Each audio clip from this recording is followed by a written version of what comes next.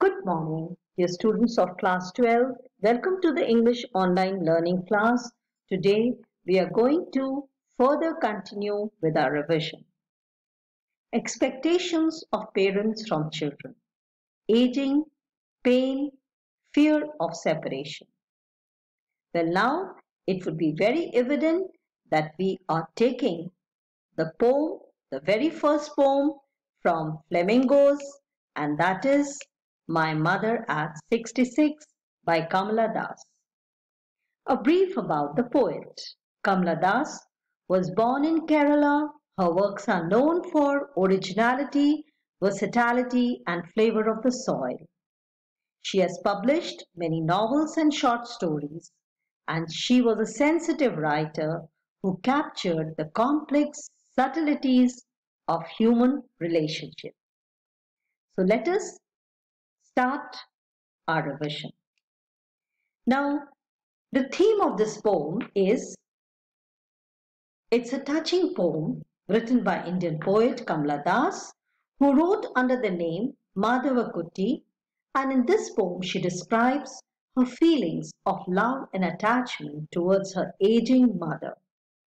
The poem revolves around the theme of advancing age and the fear that adheres to its loss and separation. It's a sentimental account of mother's approaching end due to old age, as seen through the eyes of the daughter, that is, the poetess. This seemingly short poem touches upon the theme of filial bond between mother and daughter. It is smeared in the backdrop of nostalgia, how she remembers her old childhood fear, the familiar old fear, and the fear of losing her mother, of being separated from her mother. The nostalgia of the past, the time spent with the mother, and the fear of future without her. So let us work on this poem again. Driving from my parents' home to Cochin last Friday morning, I saw my mother beside me. The poet is driving from her mother's home, her parents' place, to Cochin last Friday morning. She is heading for the airport. Her mother is beside her, and as she watches her mother, who's dozing, means sleeping, half sleep, not sound sleep, open mouth, with her mouth open. Her face is like ashen, pale, ash colored. There is loss. The face doesn't look healthy. It reminds her of a corpse, dead body. And then she is full of pain. The thought of her mother's advancing age fills the poet with pain, that she was as old as she looked. She is reminded of her mother's advancing age and probably the fear of being separated from her mother by the cruel jaws of death. But then she tries to put that ugly, agonizing thoughts away from her mind, which is a human tendency, and looked at the young trees sprinting and merry children spilling out of their homes. The poetess tries to distract her mind from these unpleasant thoughts, and she looks at the young green trees outside the car. They are sprinting, they are moving, they are running at a fast pace. Actually, the trees are not running. It is the car that is moving. And the merry children, they are spilling out. They are rushing out in numbers out of their homes for games. Now it is a welcome change to the poetess. Seeing their joyousness, their vitality, which is a contrast to the scene inside the car. That is the aging visage of her old mother.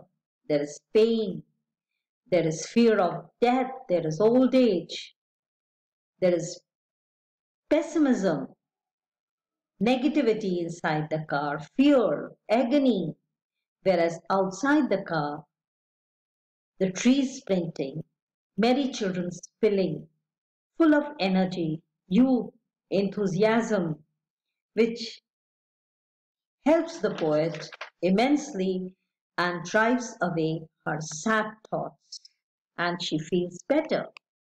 But after the airport security check, standing a few yards away, I looked again at her van pale as a late winter's moon. The poet reached the airport, was occupied with a security check, but once she was free, she saw her mother again standing a few yards away. She looked at her wan pale face, her colorless pale face, and again she was reminded that her mother is old and weak, and she couldn't help comparing her to a fading, dying moon, winter moon, which has lost its vitality, its color, and once again felt that old familiar ache, my childhood's fear. But all I did was, see you soon, Amma. All I did was smile and smile and smile. Now, in fact, it was not a new feeling. It was an old familiar ache. Ever since her childhood, she had feared losing her mother. But she could not let her know now what she was feeling inside. As she stands there, she puts up a brave front by hiding those fears behind her smile, her put on smile. And with a bright smile on her face, she tells her mother that she hopes to see her soon and finally bids goodbye. Probably she has sensed her mother's fears also. And she doesn't want this fear should be shown on her face. So she puts up a brave front and hides her fear with her artificial put on smile and encouraging words, see you soon, Amma. And this is how this moving, sentimental poem ends. If you look at the structure of the poem, it's a short poem without a full stop. The poem is like a long sentence overflowing thought process. The poet uses the device of comparison, contrast, simile, and repetition.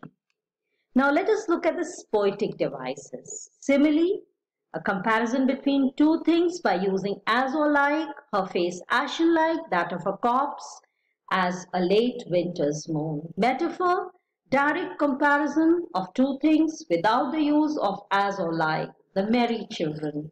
Personification, when we give human characteristics to animals or plants or non-living things. Trees, printing, anaphora. It's a repetition of words or phrase to create a poetic effect in the poem.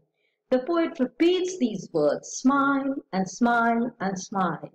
Alliteration, repetition of consonant sounds in a line of a poem.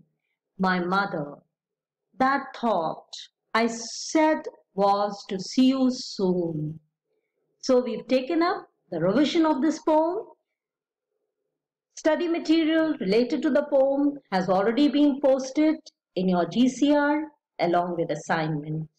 So watch the video, go through the reading material, study material based on this poem and work out on the assignments. Thank you. Have a nice day.